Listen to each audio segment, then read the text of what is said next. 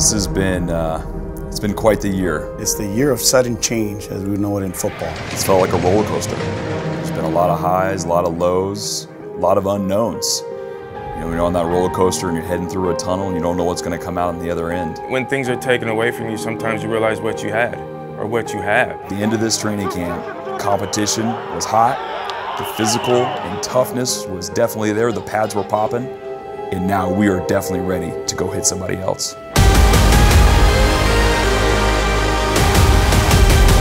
Have fun doing it. Because you guys know, a short time ago, we weren't playing football. We weren't even playing. I couldn't be up here talking to you guys. I felt that we've grown a lot. We've grown tighter because at the end of the day, all we really had was ourselves.